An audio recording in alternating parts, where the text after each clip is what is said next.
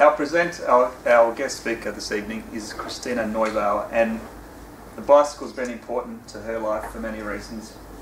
As a means of transport, she's worked at West Cycle Department of Transport, and she's also been part of the City of Stirling's volunteer program called Really Wonderful Women. It's not easy to say. Christina has provided their bicycle education program as accredited AusCycle Skills Coach in 2013. Christina launched her blog People on Bicycles in 2014, and with the goal to connect people who love riding bicycles but don't necessarily see themselves as cyclists. The blog has grown into a mission-driven enterprise, and 3 years on, Christina is running bicycle workshops in schools, communities, and also in workplaces. So would you please welcome Christina Neubauer.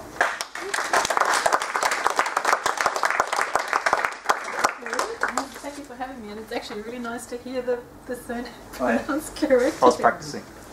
Well done. Well, thank you for having me.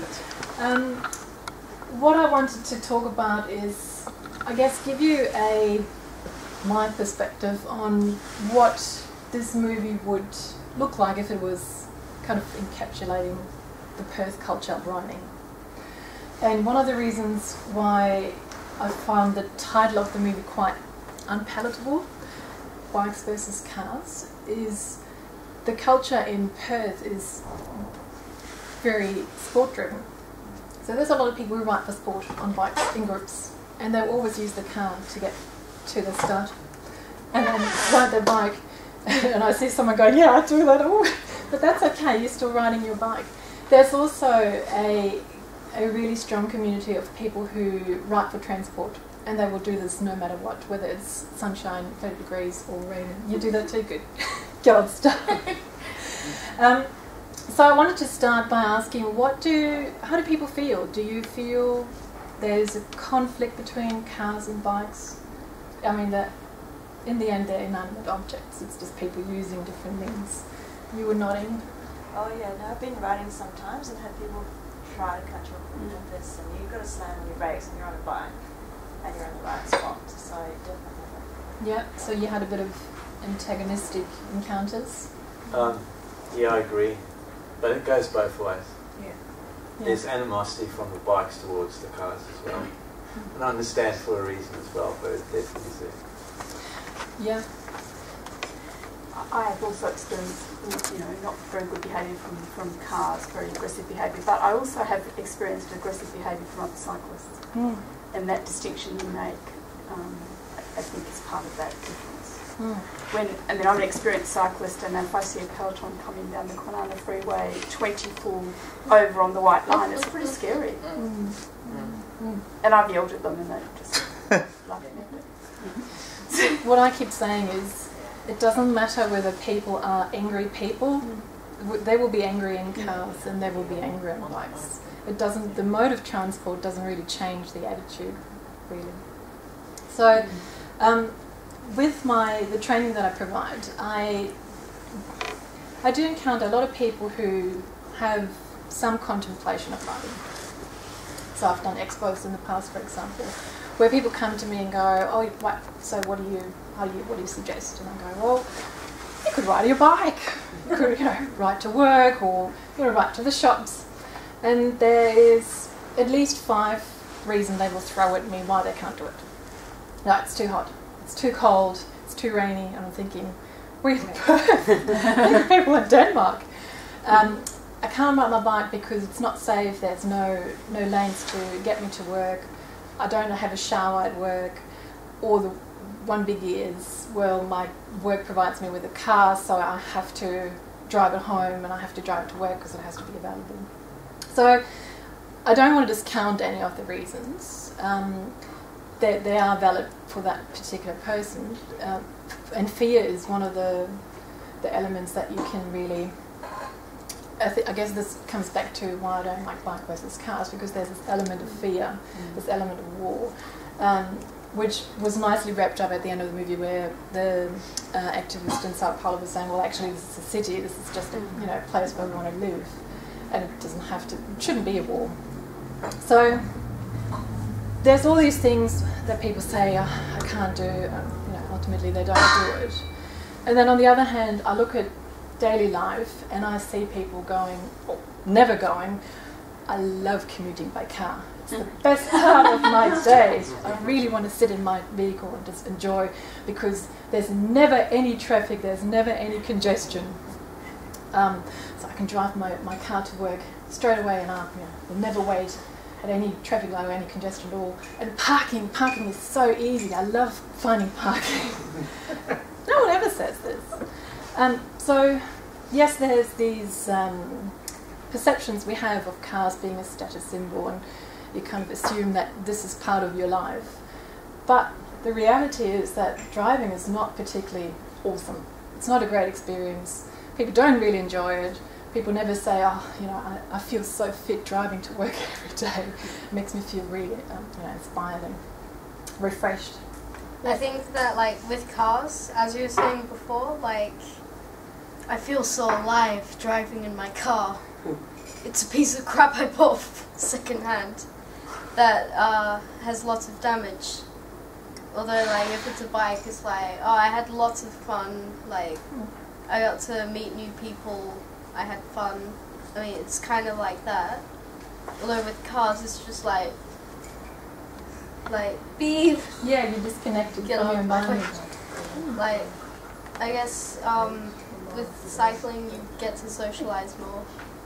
That's very true. Do other people experience that? Those who ride? Because all of a sudden you can talk to people. In a car you do "nyeh" for hello, or "nyeh, get out of the way, you're too slow, you're too fast." What does that mean? On a bike you can talk.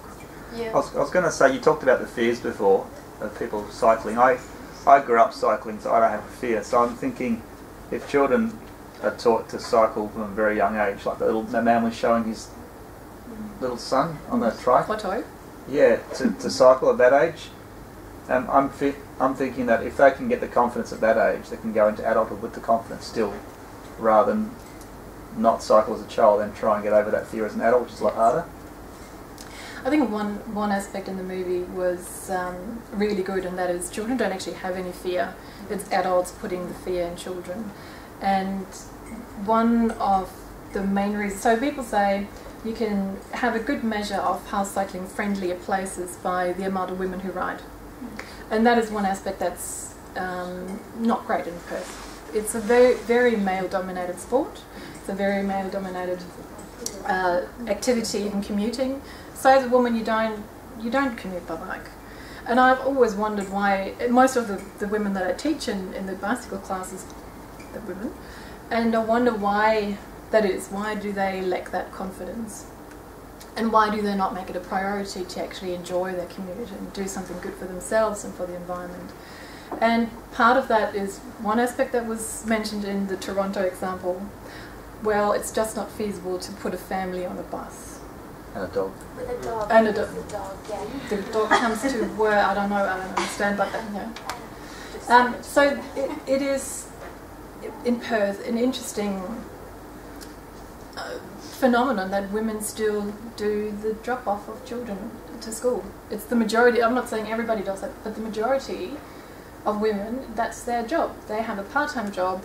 It's not as important as the man's job. Doesn't earn as much money, so they're lumped with this task of... But it wasn't always like that. When I grew up in the 70s, we all got to school by ourselves. Yeah. No one that lived us, unless they lived a million miles away. So we all walked to school, we rode a bike, we caught a bus. I think one thing you just said is really important, unless they lived a million miles away. And one aspect that people don't remember is distance. yeah.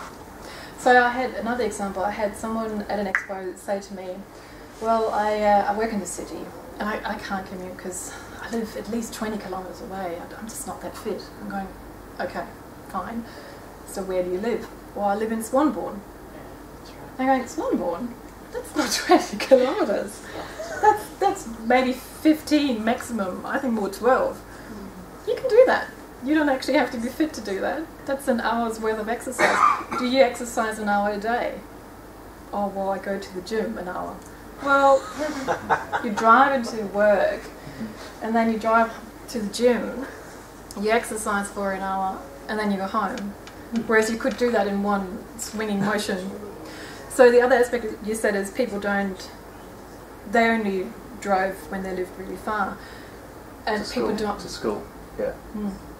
People live further away from school. But now. I was thinking, when I was in Amsterdam and even Copenhagen, there were specific train carriages designated for cycles. And in Perth, you're not allowed to supposedly take your cycle on the public transport in peak hour. And it's the total opposite in Amsterdam, Netherlands, and Copenhagen, because they have the whole carriage designated for the cycle. So you get on your bike on the cycle, Absolutely. and then you go to your work and then come home and ride. So it's just... I also think, going back to that, the children's, the relationship of children and cycling, is that in places like the Netherlands, they actually run classes in school for the children to learn how to not only ride the bike and bike skills, but actually negotiate their local streets. And the parents participate, and they have a one-day a year where the children have to then negotiate a route that's set out by the parents and the school, and everybody turns out for it, and the kids have to do their ride through and show that they can cross, not just ride in local streets, but actually cross busy roads, use their bicycle properly, do the hand signals and the whole bit. And so it's starting at the school levels, I think, crucial to forget the sport cycle. So it's like saying, I don't know, I do mountain climbing or something. It's a sport. But cycling for transport it has to start with children and the parents as well, not just the children. And can I add to that? So what we have at the moment is sporting cyclists. They're male, and they do sometimes commute because that's part of their exercise and their routine. Right? Getting on Strava, making sure they're doing their kilometres and they're fast. And what they could do, hypothetically, is negotiate the drop-off and say, well, I'll drop the child off by bike and I'll keep riding. Absolutely.